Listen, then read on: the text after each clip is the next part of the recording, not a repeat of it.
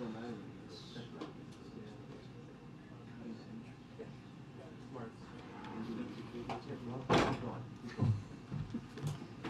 afternoon, everyone. Okay, I just have one thing at the top. Sorry, I just ran here, so I'm a little out of breath. Okay, so today the President and the First Lady will host a screening of Till, the story of Mamie Till Mobley, who pursued justice after the lynching of her 14-year-old son, Emmett Till, in 1955. Invitees include cast of the film, the family of Emmett Till, students, civil rights leaders, historians, and families of victims of hate-fueled violence. The Biden administration is working to counter the corrosive effects of hate-fueled violence. In March, President Biden signed H.R. 55, the Emmett Till Anti-Lynching Act. In September, the president hosted the United We Stand Summit to rally a whole-of-society response to prevent and recover from hate-fueled violence and to foster national unity. With that, Zeke, you want to kick us off? Thanks, President.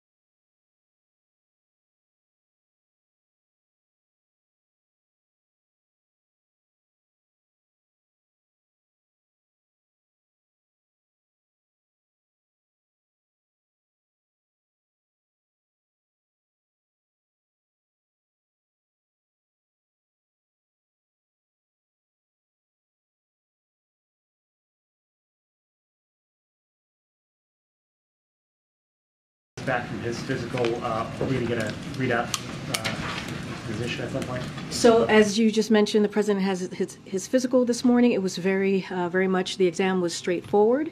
And as you all saw, he returned to the White House to get back to work.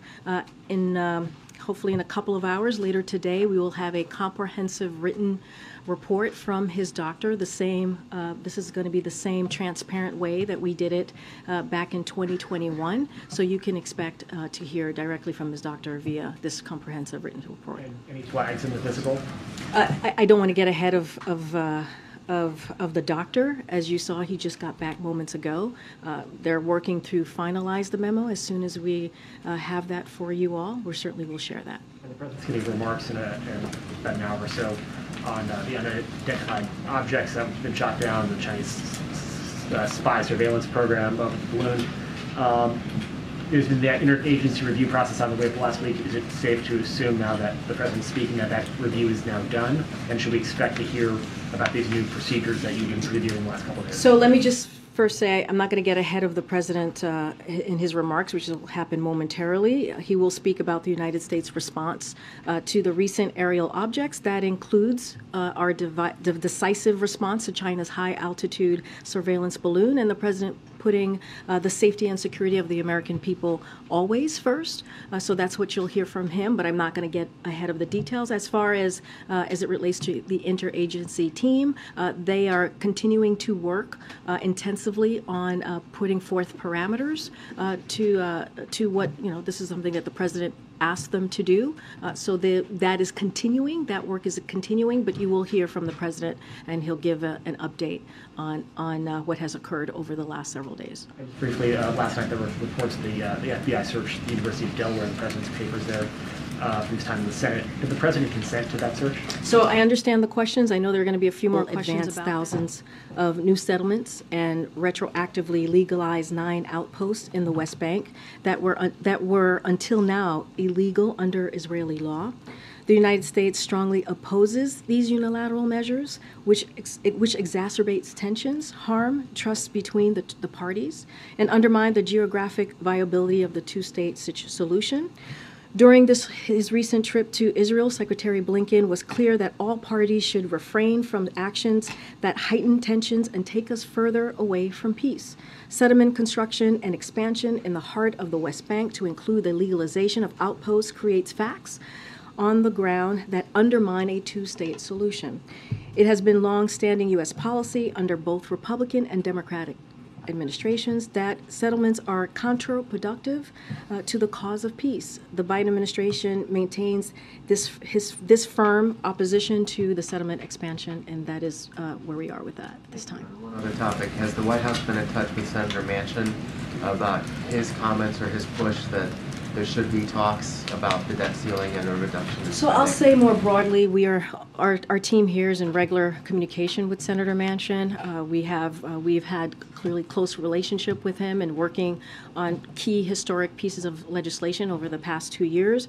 Look, the president's stance on negotiation stands, right, which is he does not believe, as it relates to the debt ceiling, that we should be negotiating. That is not his belief. His belief, it is the constitutional duty of Congress to deal with the debt ceiling, just like they have done multiple times, 3 times with the last president. There should not be conditions around this. We should not be negotiating.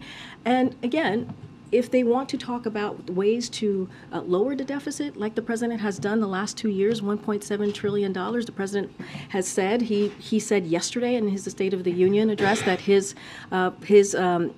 fiscal plan, his budget will lower the deficit by another $2 trillion. Clearly we'll have more to share on March 9th. He's willing to have that conversation. He's willing to see what Republicans are going to put forward and how they see dealing with the budget in a fiscally responsible way. But as it comes to the debt ceiling, we're going to continue to be where we are. He mentioned this yesterday in his speech, which is he doesn't believe that we should be negotiating. Another UK administrator was visiting East Palestine today. I was wondering, the Ohio governor was talking about efforts to federal support, said that they still have not gotten an indication from FEMA that they could get support at this point. What are the hurdles there that you guys see on the administration side? So the governor, as you mentioned today, asked for additional public health testing and assessments. We're deploying teams from HHS and the CDC now. As you all know, these needs are much more expansive than what FEMA can meet. And so FEMA is on the front lines when there is a hurricane or tornado. As you know, you've seen the president visit devastated areas across the country. This situation is very different. And so that doesn't mean FEMA isn't supporting response. They indeed are. This is a multiple agency response that are folks that are involved, agency that are involved, as I just mentioned, HHS, CDC, EPA as well. And they are coordinating with the Emergency Operations Center and working closely with the Ohio Emergency Management government agency. Each federal agency has its own unique role here, and we've mobilized an interagency team to get the people of Palestine, of East Palestine to be more exact, the support that they need. And look, our priority, as I said 2 days ago, is the health and safety of the community. That is indeed our top priority for the moment as we look at what they're dealing with in Ohio. Just one more on a foreign policy topic. China yesterday warned or threatened, I guess, of countermeasures against U.S. entities in response to the shoot down of their spy balloon. Today they sanctioned 2 U.S. defense contractors. Is there any response there, and what does this mean for the bilateral relationship? So the way that we see that there's the sanctions that you just mentioned is that these are symbolic and measures and unnecessary. That's how we view them. And look, China can speak to their own actions, but again, we see them as symbolic and unnecessary. Go ahead, Michael. Thanks, Corinne. The other Michael. I'm sorry. There's 2 Michaels. Okay, go ahead. On the train derailment in Ohio, Secretary Buttigieg has gotten some criticism, much of it in Ohio, some of it from Democrats and Republicans, who argue that he waited too long to respond, and then he's seemed to be fixated on trying to deflect blame to the previous administration. So does the president, is he satisfied with the government's response to this derailment? And does he have confidence in continue Yes, to have confidence absolutely. I can answer that very quickly and very with confidence from here that we do have absolute confidence in Mayor Pete. And I always say that, Secretary Buttigieg. All right. Thanks. Go ahead. Thanks, Corinne. There's been some reporting about this, but it would be great to hear about it from you. When did the U.S. first begin tracking the balloon? Was it when it first took off from Hainan Island? So that's a good question. I know that the Pentagon has answered that before, actually laid out a timeline of when that all occurred. I don't have that in front of me to share with all of you, so I would point you to the Pentagon. And so, again, they've had detailed information on the tracking of the balloon and when it was first, I guess, seen or visible to them, and also laid out when the president was informed. I just don't have that it's in great detail. I just don't have that in front of me at this time. And has the intelligence community now concluded that it likely began heading east but veered off course, and that's why it ended up traversing the United States? So look, I want to be really mindful here because I have heard this before. I don't have any specifics to share on that. You're talking about the Hawaii and the Guam piece to this. So I just want to be super careful there, and I would probably refer you to the Pentagon. What we think that they are doing is they are deflecting. They're coming up with excuses and trying to spin this. And at the end of the day, their surveillance balloon was indeed in our airspace, and they said it was, as you all know, they said it was a potential weather balloon, which it was not, and so it's been very clear. All of the American people, the entire world saw what China did, and it was irresponsible.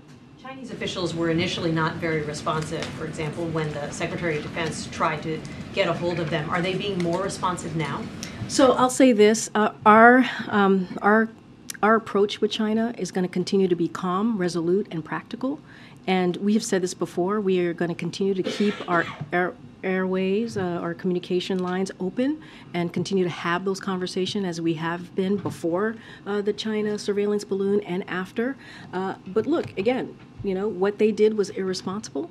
It is up to China to decide how they want to move forward with this relationship. As you all know, the President and President Xi met at the G20. They said that they would be good actors. They were a country that we can work with.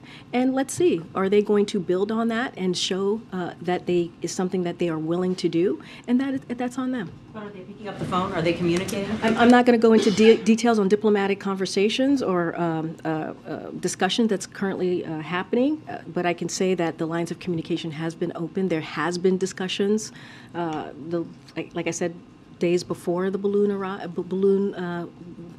went on its path, and certainly after. Corinne, thank you so much. The Vice President said on China, kind of following up on what Nancy was asking you, I don't think this issue with the Chinese spy balloon has changed relations with China. Does the president agree with that assessment? How is the administration viewing the broader? I mean, it's very much to what I was just saying, what our approach for China is going to continue to be, which is calm, resolute, and practical. We're going to, the president has been very clear, we will continue to keep open lines of communication with China. That has not changed.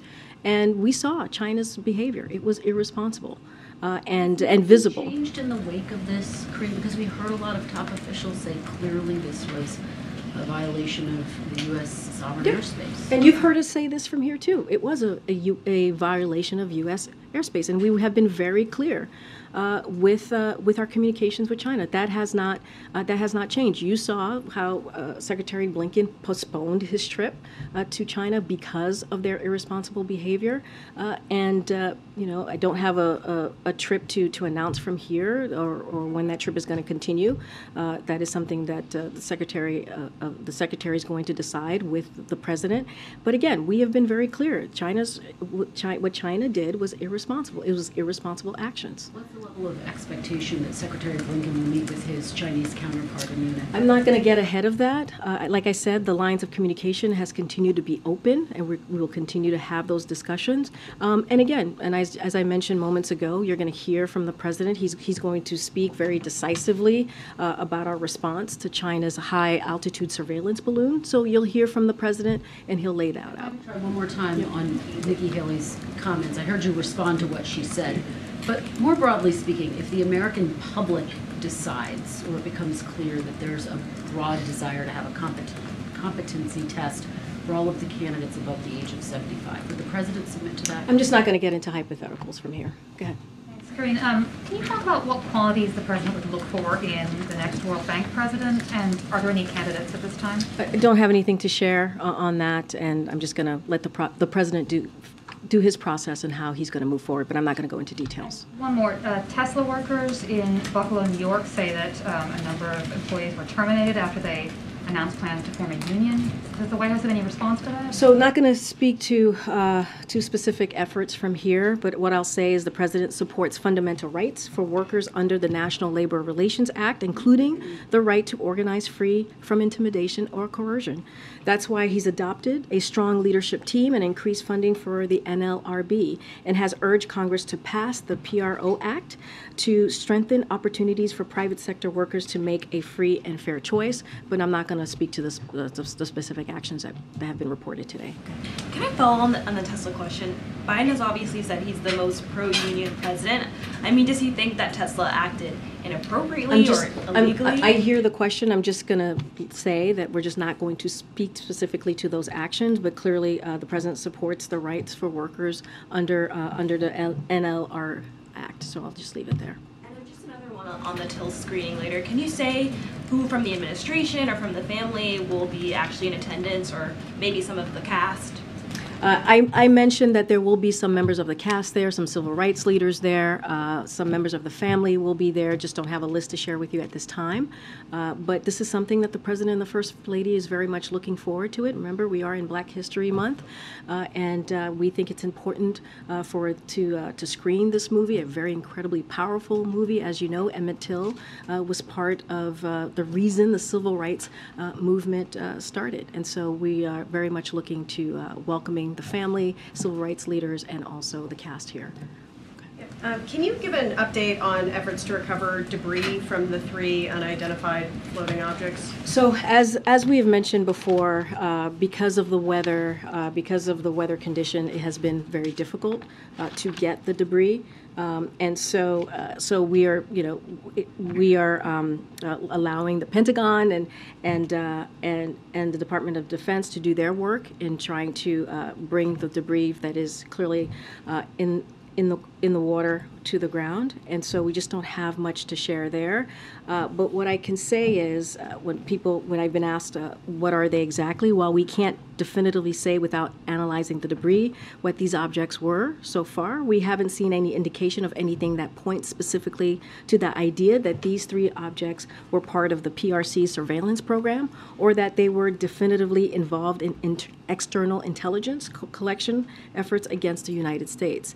We can also also rule out that they were operated by the U.S. government. Right now, the intelligence community is considering, and I've said this before, you've heard my colleagues from NSC say this before as well, is that they could be tied to commercial or research entities and benign. Efforts are actively underway at all sites to find what is left of these objects so that we can better understand them. The president has directed his team to make sure that we're briefing Congress on a regular basis, as you have seen us do the last 2 days. But again, because of the weather, because it is February and it has been very difficult to get the debris from the objects, it has taken us some time. As the president plans this trip to Poland, polls indicate that public support is shifting away from the war in Ukraine, or at least that there's growing public concern that too much is being spent on this war helping Ukraine. Is part of the goal of the president's speech to speak to a domestic audience, or is this primarily about the global, meeting with leaders? I would say more broadly, anytime the president speaks, he's clearly speaking as well to the American people, even if he's abroad. And so I think that's always important to note. Look, this is going to be the 1 year he's going there ahead of the 1 year anniversary and sending a strong message of solidarity. And the president understand and to reaffirm, right, our support for the Ukrainian people as they're fighting back against a brutal war that Russia started almost a year ago. And the president believes it's important to show that solidarity. It's important to show our partnership and that we are indeed supporting our NATO allies. And so that's what you're going to see. And also the eastern flank, right? We're going to Eastern Europe, as you just mentioned. And so, look, we're going to show that unity. We're going to show that support. We're going to show that it is important to be there when a country is fighting for their democracy, fighting for their sovereignty. And that's what you're going to see from the president. And of course, anytime the president speaks, he's of course speaking as well to the American people. The mayor of East Palestine said yesterday was the first time he had heard anything from the White House about the train derailment. Could you talk a little bit about the White House's outreach and what you plan to do in the days ahead and why you had reached out earlier? So again, the health and safety of the community is our top priority. I mentioned, I believe on Tuesday, that EPA had been on the ground since February 4th. And so they have been on the ground for some time, but I can give you a little bit of where we are today. President Biden spoke directly to Governor DeWine to offer federal assistance, and the EPA administrator, Michael Regan, is in East Palestine now. I believe he's going to be holding a press conference in about 20 minutes or so, and to talk about the ongoing efforts and what we're doing on the ground. Multiple federal agencies have been on the ground, as I just mentioned, some of them since February 4th, working hand in glove with the state and local officials who are leading the emergency response efforts. They're working to get to the bottom of what caused the derailment, monitoring air quality, collecting soil samples, testing surface and groundwater for any contaminants. And I know we understand the residents are concerned, as they should be, and they have questions. That's all understandable. And we're going to get to the bottom of this. We're going to try and figure out an answer to what occurred. So we're going to get through this together. We're going to hold Norfolk Southern accountable. And right now, our message to folks in Ohio in that area is to listen to your state and local officials. It is important to listen to them, to allow them to do their work, and we are going to do everything that we can to keep that community healthy and safe and get to the bottom of this as well. Okay. Thank you, Corinne. About the President's health, more broadly than the doctor's report and so on that we're waiting for, can you speak to how confident he is that he's going to feel up to it? He's going to feel good getting up in the morning to do this job, very grueling job, not just today or even in 2 years to finish out this term, but in 6 years from today, when he would obviously be 86. Yes. Yeah. Yes. Well. Yes, you asked me if he's going to be up to it. Yes. No. I asked, are you? Does he express how confident he is? I mean, look. We get this question a lot, as you all know, and here's what I have to say about it. The president always says this, which is watch him. And if you watch him, you'll see that he has a grueling schedule that he keeps up with, that sometimes some of us are not able to keep up with. He was State of the Union. I believe he spent 90 minutes speaking to the congressional members in front of him, to the American people. After that, he spent an hour shaking hands and saying hello and greeting the congressional members and their guests.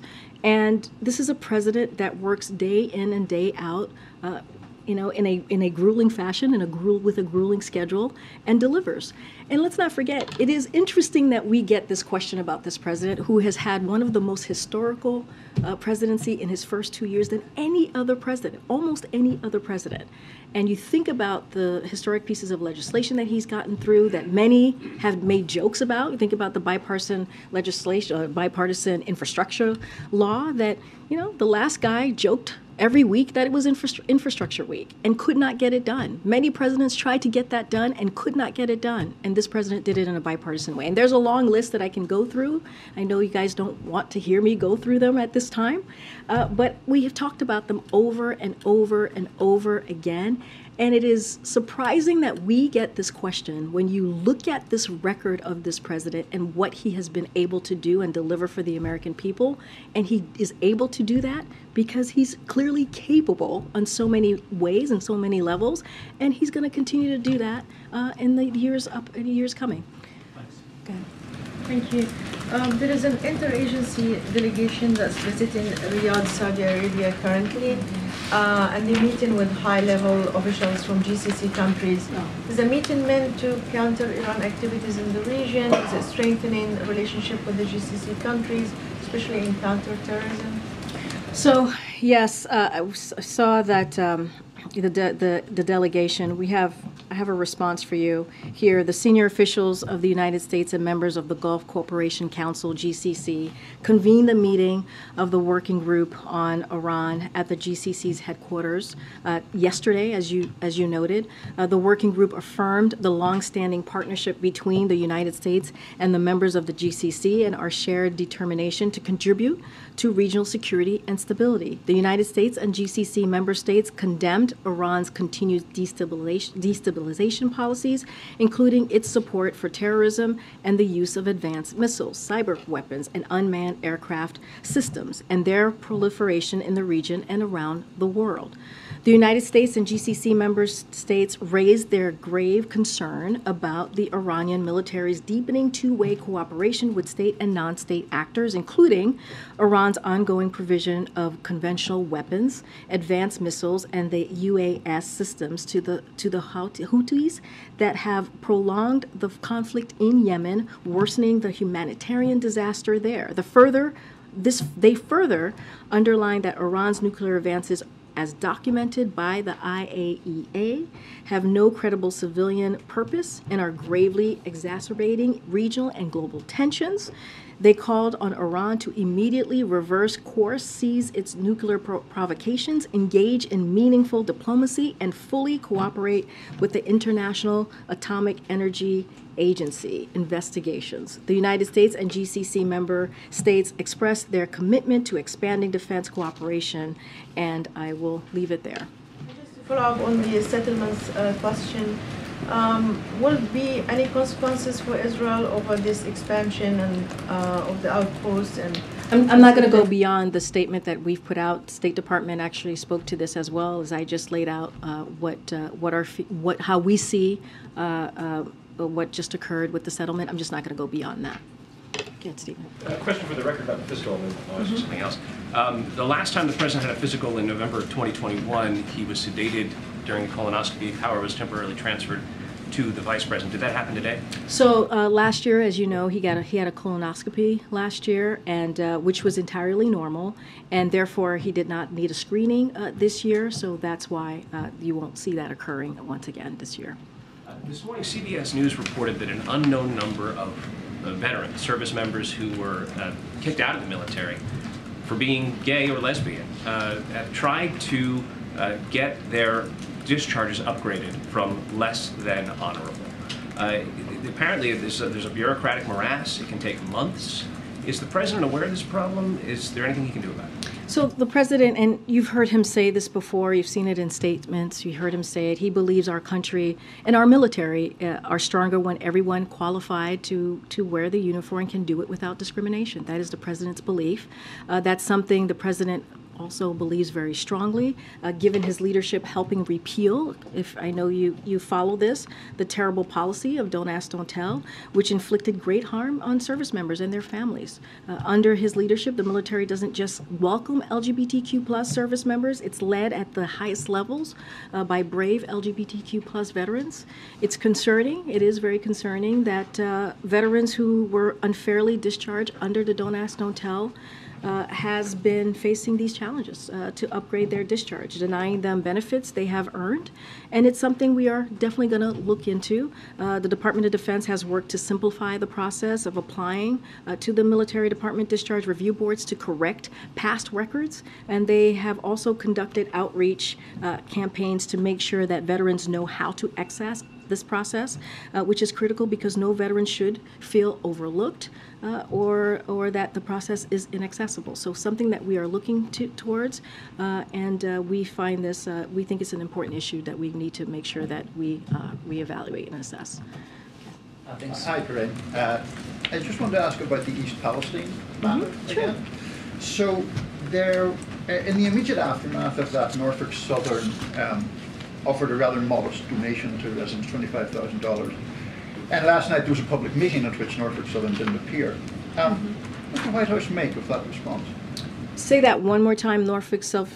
There was a public meeting at which its representatives did not appear, having previously said they would. What does the White House make of that? So look, I can't speak to the appearance or non-appearance of them. What I can say is what we're focused on. As I mentioned, there is a multi-agency response to what is occurring in East Palestine. And we take this very seriously. We are going to be committed to making sure that the safety and the health of the community is addressed. And as you just heard me say, the EPA administrators on the ground currently, and the president has been in regular touch with the governor. And just to follow up with one thing, there was a bipartisan letter, one Republican and 3 Democrats, calling for the EPA to use its existing authority to ensure that Norfolk Southern pays for the cleanup. Is that something? Look, as you know, there's an active investigation underway. So the National Transportation Security Board is on site and looking into the cause of the derailment. I just don't want to get ahead of it at this time. But again, an active situation happening.